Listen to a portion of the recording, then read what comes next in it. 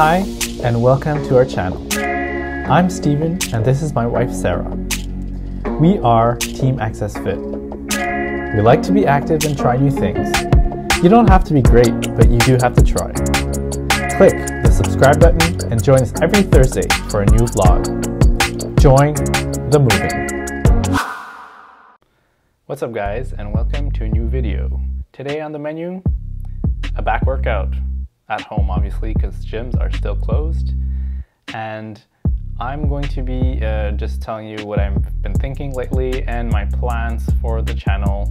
Some changes, but not a complete revamp. Today the workout will include a lat pull down, a standing row, some assisted pull-ups, and inclined row with dumbbells.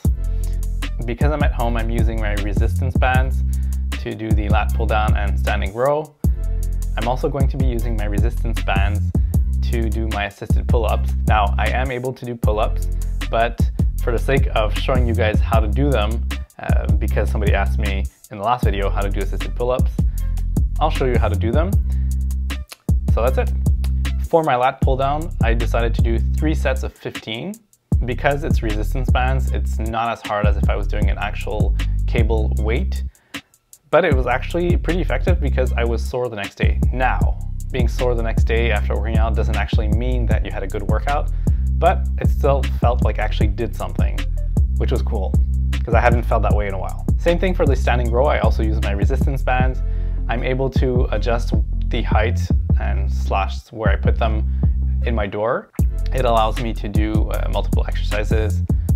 For the assisted pull-ups, I actually did 2 sets of 15 and one of like 12 or 13. It was actually pretty good. I was surprised as to how much more I was able to do.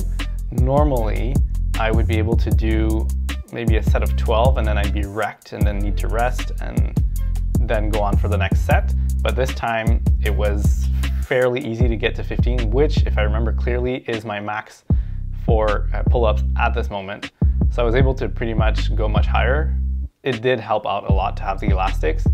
I have to say that my resistance bands slash elastics are probably not the best kind to do assisted pull-ups with.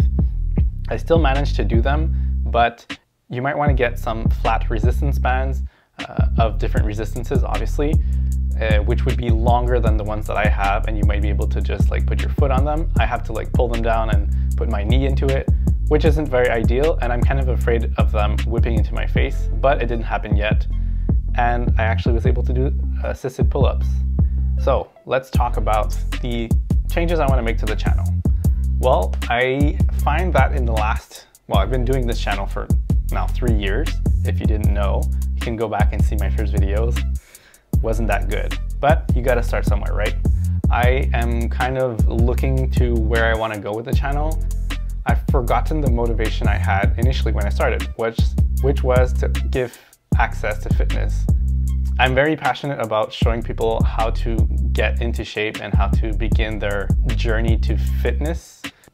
And I find that it's always been the goal, but I haven't offered much. I'd like to educate a little bit more and offer more in terms of workouts. I do show what I do as a workout, but I think I'd like to start showing you actual workouts, like follow along. I've done a couple of polls on Instagram. If you follow me there, it's the same thing, Team Accessfit. On those polls, people are mainly interested in the workouts, also vlogs. There can be variety, but I think I want to focus a little bit more on actual workouts versus giving little tips here and there and just showing what I do.